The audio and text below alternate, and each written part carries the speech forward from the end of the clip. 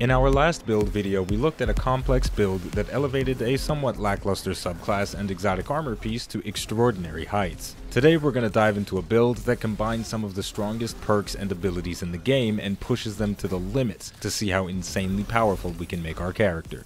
Let's get started. The Nezarec Sin exotic helmet is the bread, butter, meat, and cheese of this build.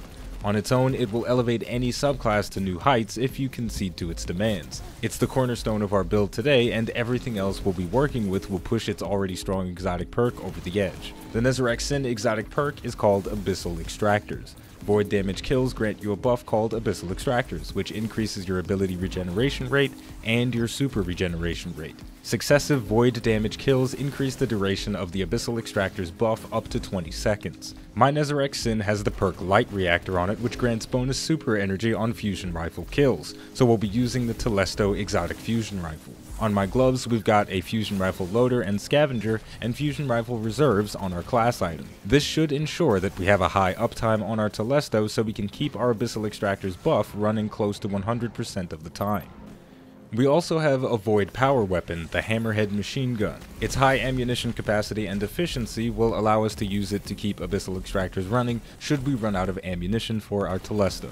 Finally, on our boots we have Dynamo. This perk grants us a large chunk of super energy when we activate our class ability in close proximity to enemies. Now, because we have massive cooldown reduction from Nezarec Sin and Abyssal Extractors, I don't feel the need to stack cooldown reduction mods for the grenade, melee, or class ability. Instead, we'll be running with 3 super mods, which brings our super's base regeneration time down to 4 minutes. I have a mobility mod in my boots because I don't like having low mobility because it makes me feel like I'm walking in mud, and our final slot has an impact mod. Realistically, any combination will work, so you can choose what you want based on what ability you want to recharge fastest. For our subclass, we'll be using the Attunement of Chaos, the top tree Voidwalker. With it, we'll have the ability to charge our grenades to increase their damage and effectiveness, and the melee ability Entropic Pull will give us grenade energy on hit. With this subclass branch, a strong case can be made for using 5 impact mods so you can exploit the grenade energy gained from Entropic Pull, but again, because of Nezarec Sin, we don't need to. Now without further ado, we're going to head into the field and test the build. Alright, this go around we are doing the Warden of Nothing Nightfall Strike, and we're going to see if we can exploit all of the mechanics that we have in our build. So the first thing that we're going to do is activate our rift while we're next to this goblin so we get some free super energy, and then we'll kill it with the Telesto. We have maximum ammo going into this, so I don't feel bad about just using special ammunition to kill a single target. It's totally okay. We've got one more goblin in this pathway that we're going to kill. Abyssal Extractors procced, and now we get into the real encounter. There's a lot of goblins up here, but one well-placed grenade should kill all of them. I'm just going to watch it and enjoy the fireworks display. A couple of them snuck out, but that's okay. I'm going to play a little bit passive here because there are a lot of enemies to deal with, and they will light my ass up if I get too close.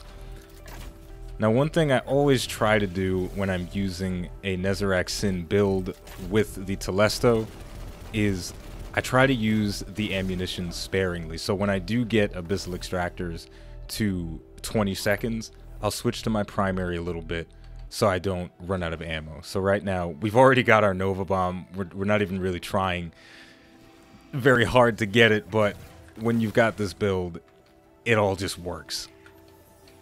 So what I want to do here is find an opportunity to use Nova Bomb as soon as possible, and there's a boss enemy coming up after we get out of this long hallway.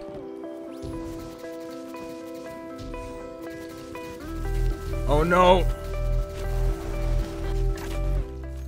Alright, I'm gonna try really hard not to get hit by any more trains because that is a huge momentum killer. But on the bright side, I have a Nova Bomb and I'm gonna use it to kill this Hydra. There we go, the Hydra's eliminated. The little Seeker projectiles are not gonna go look for those Cabal, but that is okay because I can throw a grenade at them. Unfortunately, not gonna keep the Abyssal Extractors running indefinitely unless I hustle a little bit and try and get these kills. Let's switch over to the Hammerhead and light these guys up. I try as hard as I can to get a 100% uptime on Abyssal Extractors, but sometimes it just messes up. Now, I'm not going to kill that guy right away because I wanted to walk up to him to pop my rift so I could get a little bit of extra super energy. So now we've got to go past a bunch of trains without getting hit. Cross your fingers.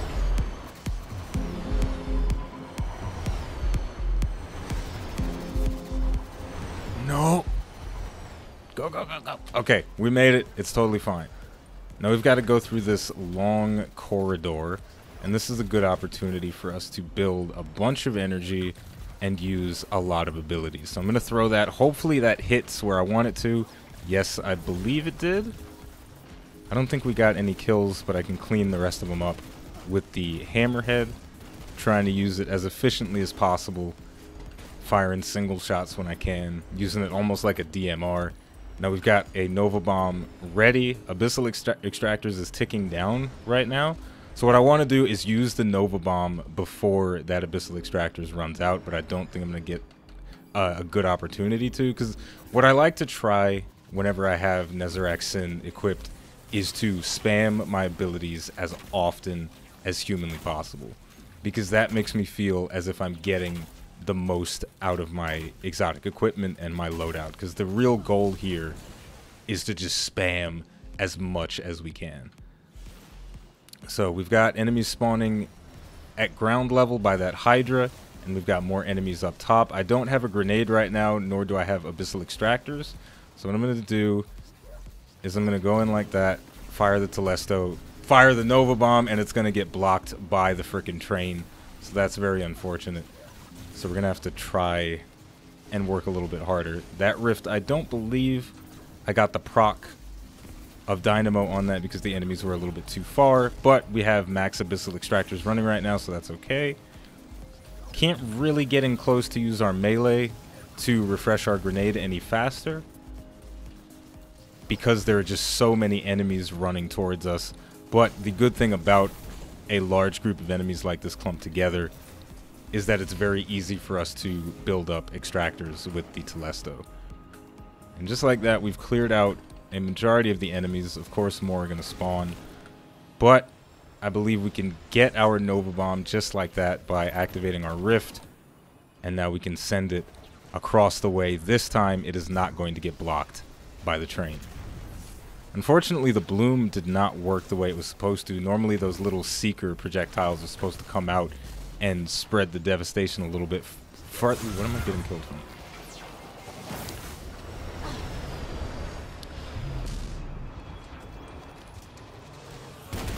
Whew. Okay. Nearly died, but it's okay. So yeah, sometimes there are supposed to be little seeker projectiles that come out of the Nova Bomb when you throw it, when you're using the Attunement of Chaos, but sometimes they just don't come out, which can be a little bit frustrating. Now, I'm trying to save my Rift placement for when an enemy is close, and there we go. We are going to get the proc, so we almost have our super back. Thank goodness for the Rift. It's saving my ass right now because I'm taking a lot of damage. And I ran out of Abyssal Extractors, so I've got to try and kill something. That one more kill is going to be just enough to get the Nova Bomb. And I'll send it across the way. And of course, the big enemy is going to teleport. And avoid it entirely.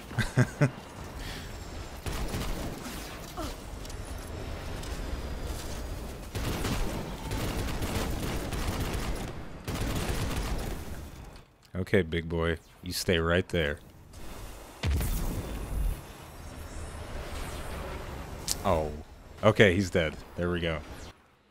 Alright, so as we go into the next room, something that I always like to keep in mind when I'm using a build with Nezarec Sin is how am I going to set up all of the different components? How am I going to get Abyssal Extractors running as efficiently as possible? Now, I've done the Warden of Nothing Strike several times before, so I know the layout of the enemies, I know where they're going to come from, so I can hit that guy with the Telesto, throw that big, thick grenade right into that field of Cabal. I can get into cover and activate my Rift. I don't think I got the proc on it, which is unfortunate. I didn't get the Dynamo proc, but that's okay. We can keep our Abyssal Extractors running with the Hammerhead. Try not to use too much ammunition because the boss is coming up pretty soon. And this guy is going to get the grenade to the face. If I could get out of this corner, that would be really nice because I'm about to die. And let's send a Nova Bomb up to the wanted enemy and then try to get back to cover because we are getting dominated out here. It hurts. Actually, I don't even really want to kill the wanted enemy. He's kind of just irritating. I guess we're gonna have to kill him because he's blocking our pathway, which is a bit unfortunate. I do have a grenade though, so as long as he doesn't step out of the way of it, that should tick down a lot of his health. I would really appreciate it if he would stop firing those missiles at me and blinding me. So there we go. You can't fire missiles when you're dead. Now we did run out of abyssal extractors for just a second there, but a few quick kills with our Telesto will get it right back for us. Let's melee kill that guy to refresh our grenade a little bit. We're actually running low on Telesto ammo, which is a bit unfortunate. So I'm going to switch over to the primary and let that 10 seconds run its course. And then by the time we get to the next area, we can kill a lot of enemies and start the chain rolling all over again. So this build, I think it's a bit simpler to run than the previous one that we saw with the Controverse Hold, simply because all we have to do is get kills. We don't really have to think all that much when we're doing it. So let's kill one guy, throw out the Nova Bomb. The Bloom is gonna cause some pretty nice devastation. We'll charge up a grenade, throw it right into the crowd, melee for some additional grenade energy. I was too far away from any enemies to get the proc of Dynamo, but that's okay. We've got our extractors running, which is all that really matters here. Alright, we've got 6 seconds right now. We'll throw the Nova Bomb out. Of course, the Minotaur is going to teleport out of the way. I'm going to run not into cover. There we go. We've killed the Minotaur. 20 seconds of abyssal extractors. We've just got to deal with all of these enemies. We can't move off of this point or it's going to explode.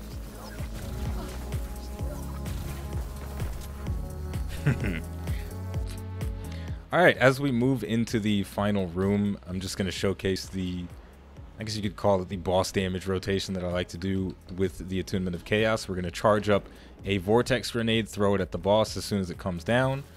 And then we are going to throw out our Nova Bomb, and then we're going to lay into it with our Hammerhead. So we've got the Hammerhead ready. Ooh, there's some ammo. Let's charge, throw that, Nova Bomb out. Nice bit of burst damage. And hopefully, maybe we'll get a one phase. I don't think we will, but that's okay. Maybe. Can we do it? He's almost dead. I think I'm going to die here because I'm out of position. I'm totally going to die. Let's put up a rift and kill some things with our Hammerhead. Abyssal extractors running in the background. We're totally gonna die. It's fine. Doesn't matter. I'm not gonna do this again. Alright, so we did mess up the final boss encounter for that Nightfall, but it's not a big deal. I'm just gonna go into a Lost Sector and show off a little bit more of what the build can do in a much easier, more relaxed setting. The enemies are much less likely to obliterate me when we're just in a Lost Sector. So, just like always, we're going to start off by killing a bunch of stuff with our Telesto. We'll throw a charged grenade at that one Cabal because screw him. Then we'll melee this guy to refresh most of our grenade. And we've already got a Nova Bomb. We started off the encounter with about half of our Nova Bomb, maybe even a little bit more. So we'll throw it out. We've got 7 seconds of Abyssal Extractors. That is going to go up as more things start to explode. We're at 16 seconds right now, and we're actually out of Telesto ammo just about. We've only got 2 shots left. So I'm going to switch over to the bow and kill some things like that. Use my melee to kill that guy. Also going to refresh the grenade. 12 seconds on the clock. We'll throw the grenade out. Activate the rift. Dynamo is going to proc. All these enemies are surrounding me. And I did just pick up a special ammo brick. So I can rest easy and not worry, because I will be able to keep that 100% uptime on Abyssal Extractors. And that is going to do it for the build for today. This one is an interesting compare and contrast to what we had in the previous video, where we had a very large quantity of grenades going out with the handheld Supernova and the Controverse Hold exotic gloves, but this time with the Nezarec Sin and the Attunement of Chaos, we had some serious quality going on. Our charged vortex grenades were huge, they covered a massive area, and they obliterated anything that I threw them at, and it was very satisfying. It's hard to say which of these builds I like more. I think they're both a lot of fun to play, and really I don't have to choose one or the other. I could play them both, so I think that's what I'm gonna do. With all of that said, we're gonna wrap it up by saying, if you enjoyed this video and you'd like to provide more support than you already do just by watching, liking, subscribing, and leaving a comment, you can head over to patreon.com/iBluairJgR and become a patron. The last thing to say before we close out, there was no new Black Armory content added this week, but there is still going to be a Black Armory related video coming later, so stay tuned for that. As always, the name of the game is Destiny 2, the name of the channel is iBluairJgR. Thank you for watching, and I'll see you next time.